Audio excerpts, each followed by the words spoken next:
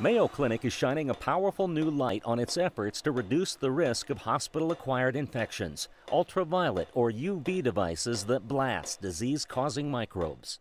Make no mistake, this room's already been thoroughly cleaned. It's a never-ending process in hospitals.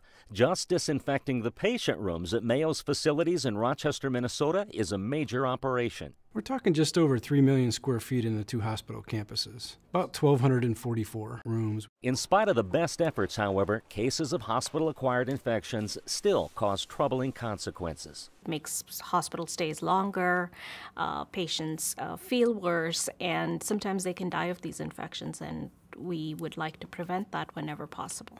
There are approximately 900 patients dying of hospital-acquired infections each day in the United States. One serious healthcare-associated infection is caused by a bacteria called Clostridium difficile, or C. diff. It can cause diarrhea, fever, and severe gastrointestinal complications.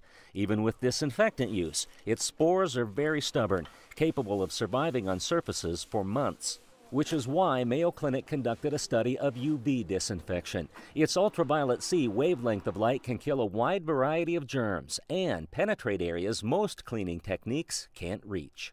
The surfaces that are hard to disinfect are those that have bumps, ridges, and indents, such as the TV remote, keyboards, and fabrics. Textiles are very hard to disinfect. After a 5-minute cycle on one side of the room, all such objects are flipped over for maximum exposure.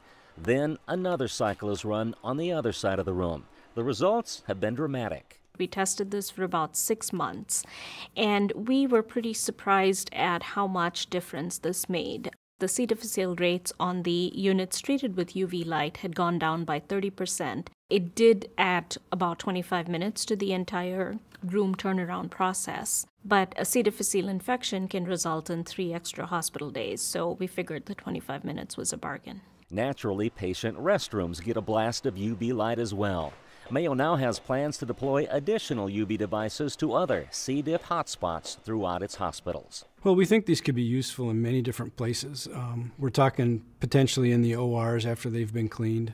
We're talking in some of the areas where patient care equipment is held in a clean storage room, that type of space. For the Mayo Clinic News Network, I'm Dennis Stoda.